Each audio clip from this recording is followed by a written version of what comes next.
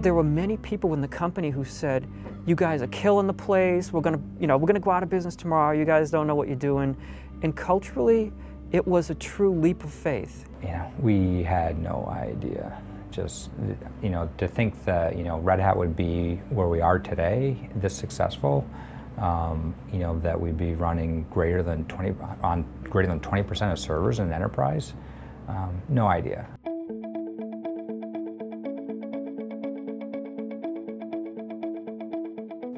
In order to get there, we sort of started, when I first started in my first day in Raleigh, I went to talk to the head of QE, and I said, "Oh, you just shipped a release." I said, "Certainly you can reproduce the release, and you know how to reproduce it bit for bit if we had to, etc." And he opened his desk drawer, and it was a bunch of CDs fell out, and he said, "I think we got it in here somewhere." And so Paul Cormier was brought in, and then he brought Brian Stevens and I in as like the enterprise guys. And so Paul said, just do what you guys did there, bring some structure and organization here. You haven't been involved in Linux, you're from a proprietary company more or less, and you show up to this company that just believes in community developed software more than any other company in the world, and you have to lead them. We started in a spare bedroom at my house. That was the first presence of what's now the engineering headquarters here in Westford. The first pass of it was actually building two teams. The first pass was taking the existing Red Hat team, and they became community-minded.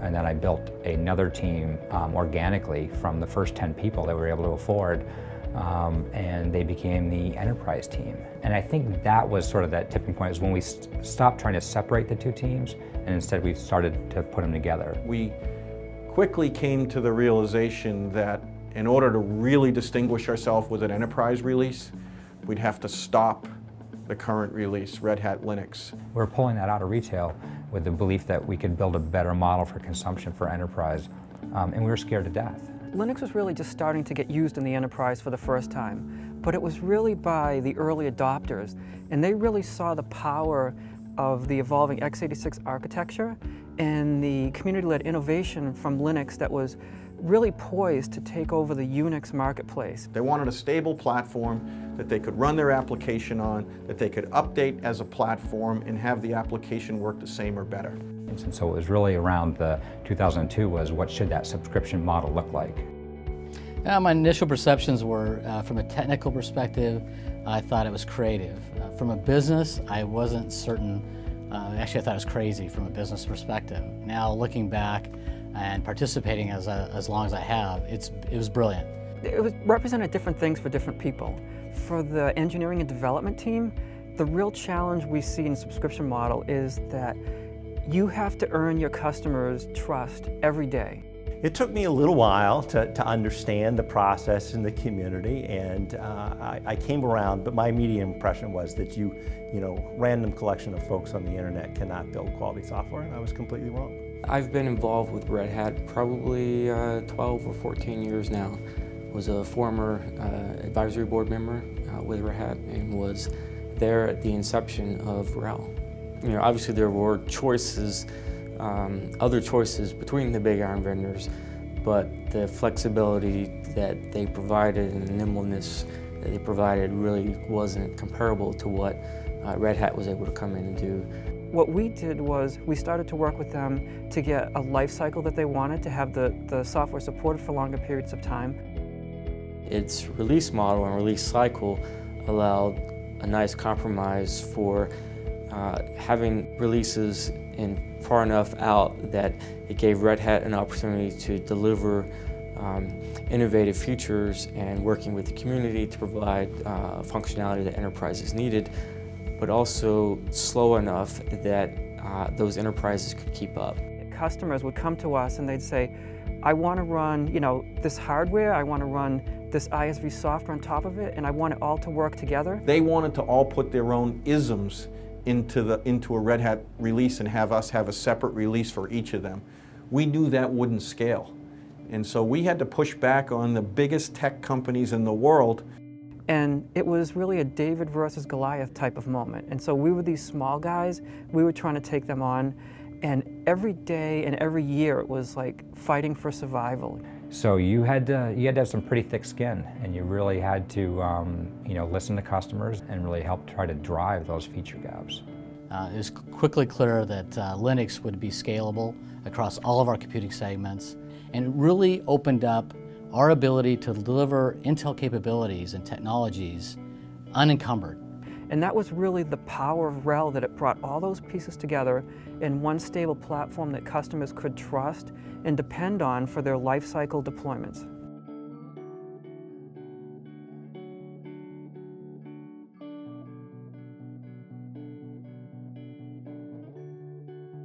But I do have to say that of the pioneers, really the pioneer around really investing in Red Hat and Linux and really seeing the opportunity was Dell and Michael Dell. 10 years ago, Red Hat revolutionized the IT world by giving enterprise customers something that they really wanted, which was an OS alternative that was open source. They came to us and said, we're launching a new platform, we want you to be part of it.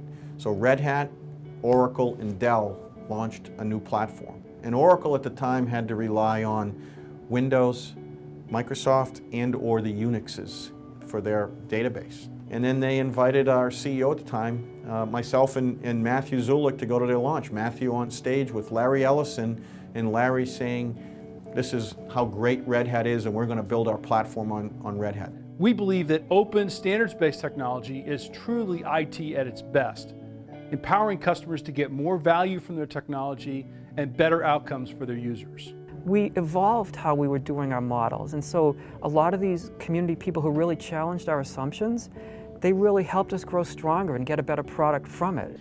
Ever since we started, we were working on hardening the kernel, providing drivers, delivering IA technologies, all through Red Hat Enterprise Linux. As well as one of the things I'm very proud of is the work on carrier-grade Linux. By delivering the Intel platforms with carrier-grade Linux, we were able to shift an entire industry. The telco industry shifted to an open platform delivered by Red Hat.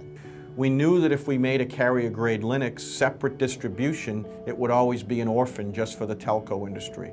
We had a vision to make one Linux, and over time, make that one Linux encompassing of everything that was needed. And open source is really largely this glue that is bringing all this technology together, all connected to your smartphone. So in our view, open source software is the fundamental enabler to IBM's vision of a smarter planet. Virtually every enterprise workload in the world runs on an IBM Red Hat combination somewhere. And I remember at the time the industry wanted to add a virtualization to Linux. And it was the first time that there really was an open source hypervisor, and instead of trying to build a discrete revenue stream on virtualization, we instead decided the hypervisor belonged with the OS. And so, Zen was our debut for virtualization, and that became part of RHEL 5. And then along comes, this one engineer, Avi Kaviti, in 2007, and sends a very small patch set up to Linux kernel mailing list that basically turned the Linux kernel itself into a hypervisor. There were people everywhere around, in and outside of Red Hat, that were saying, you can't do this. Zen is established, you're going to buck the trend. How can we stand alone?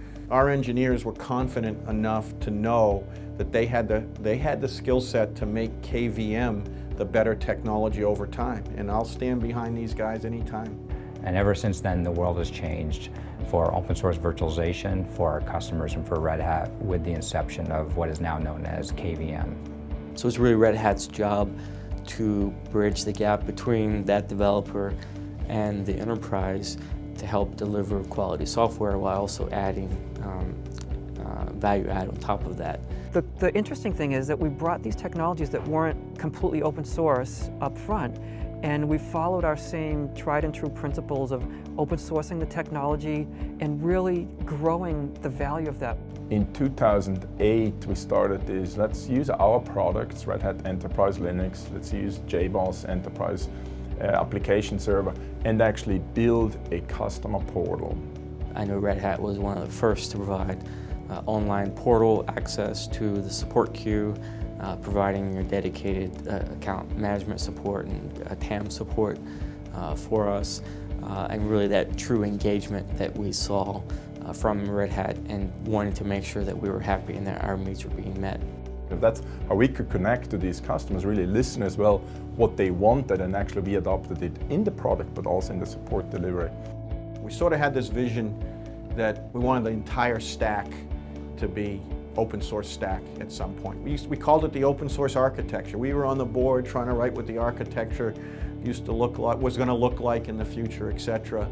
So early adoption in key areas like what's known as LAMP stacks and web serving and early IT infrastructure around networking and so forth were early workloads that Red Hat Enterprise Linux started to serve, and it started to create a presence in what was otherwise a proprietary data center environment.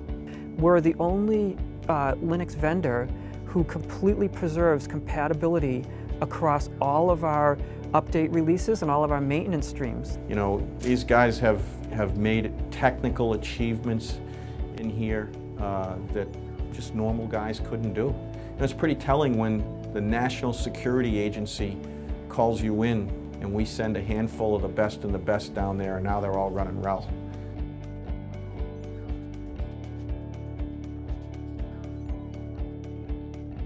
The 10-year investment around security that originally was pioneered by the NSA, but now it has broad-based applicability in terms of the impact it makes on customer environments, because SC Linux in the cloud is one of the most relevant pieces of technology probably running on Amazon today. Well, if something better came along, we might explore it, but we don't know of anything better in terms of setting open standards, building broad collaboration, and working together than open source. The innovation in a community-based environment, together with our partners, is still core and fundamental to how we build the Linux operating system. And so I think that what that sets us up for the next 10 years is it's not about Linux anymore. It's not about the operating system anymore. It's about enterprise IT. And enterprise IT doesn't just run an operating system. The future is cloud technology and virtualization and messaging and middleware and platforms as a service and storage and unstructured data. And so same challenge 10 years ago is really what sets us apart today. And it's really this combination of the best of community-led innovation with the best of stability and enterprise-level life cycles. As the industry changes and evolves, Intel and Red Hat will continue to innovate and deliver solutions that enable our customers to meet the challenges that they see in the future. I look forward to helping advance and innovate together with Red Hat and deliver choice. Choice in key areas of computing, including open virtualization, cloud, and big data. The other Linux players really weren't able to and didn't have the credibility and even the forethought to really make that leap and make that jump and expend the effort and the time and the money to build a platform that could provide the stability to the enterprise, but also leverage the community for all that it has to deliver a rock-solid product. The thing that's really cool about being part of this team is it's not just this job you're doing. You're not just adding the next feature. There's this feeling like you're on this crusade, there's this mission element about it. To feel that we've made this impact that's way bigger than who we are has been incredible. We have over 2.5 million subscriptions out there for RHEL, so that's great, but the other dimensions is we're bringing the world to fundamentally different places. That's where we're going in the future. RHEL's taking us in the future with what we called back then the open source architecture, with what the industry calls now cloud computing. It's never boring, it's never a dull moment, and it's like we're never done because we can always see around the corner that there's just so much better we can get. There's so much more that we can do with our customers. We're really straddling both worlds in that we've solved a lot of problems that customers have had in the past and today, and we're driving the future.